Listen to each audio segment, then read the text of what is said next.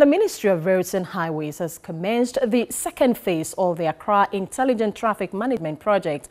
The project is expected to overcome the city's traffic congestion during peak traffic hours and lowering pollution in the region. A report by Frederick Clarence Williams. The intelligence traffic lights will enable the operation of a green wave on certain corridors at rush hours, which will help vehicles move through successive intersections at a specified speed without stopping. With the help of this system, travelers can get real-time information on traffic flows, congestion and incidents on travel routes from variable message signs installed at strategic locations.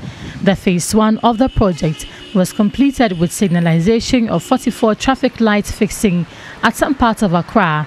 One thing is key, and that is the traffic lights, at the signalized intersections. That's why all the time we have to employ the services of our police personnel, to direct traffic. It's not the best. Traffic lights are working well and they don't go off. You don't need policemen to be at intersection unless, of course, there is a failure and there is an emergency.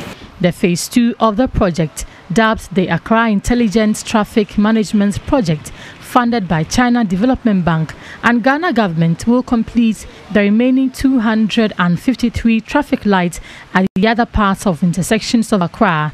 The Ministry of Roads and Highways commissioned 2 of the project at Rage and Accra Sports Stadium traffic intersection to enable smooth vehicular movement. We have established a central control room. From a screen, you can see whatever is going on. Once that stretch of road is hooked onto it. By the time the second phase comes to an end, it is expected that all of us will enjoy moving in Accra and we wouldn't see the police presence anymore. The phase 2 of the project is expected to be completed in December this year.